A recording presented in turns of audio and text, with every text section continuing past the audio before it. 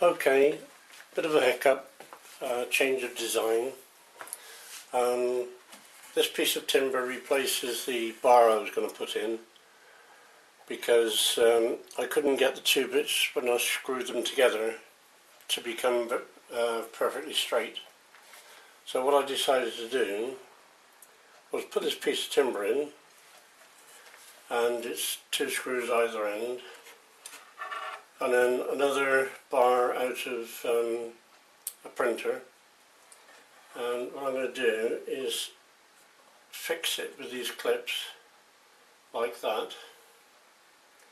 and then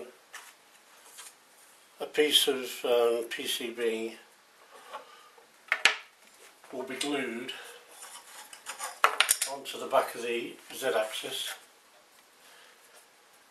and that will travel up and down the bar, wrong way around. So the fiberglass backing is will be sliding up and down the bar.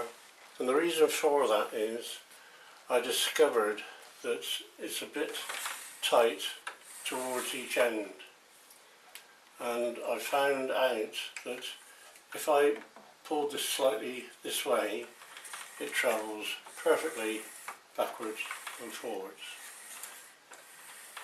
In other words, what's happening is that the Z-axis is doing that business, and because it's pulling on these bars at the top, it's dragging. So this is my remedy. Right, I shall go off camera and screw that in there. Now, what I'm also going to do is I'm going to put a screw on the end going into the timber that way, so that the bar can't slide in and out. Okay, I'll bring you back when I've done that. All I've got to do now is get some more liquid weld and put some odd bits of printed circuit board, glue them together, and they will glue on the back behind the Z-axis like so, but it'll be in the middle obviously, and then that will guide it backwards and forwards without any wear and tear. And it will also mean that the Z-axis will clear the clips at either end.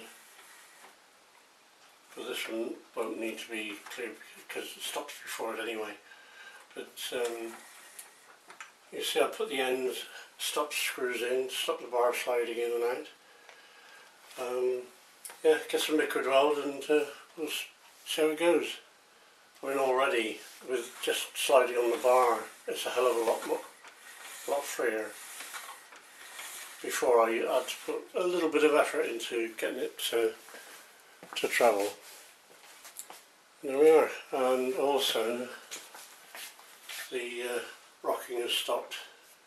The sideways rocking hasn't stopped yet because I've still got that bit to finish off, the bit with the cutouts.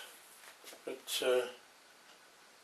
yeah, we're making progress. We're almost finished with the mechanics, and then it'll be all electronics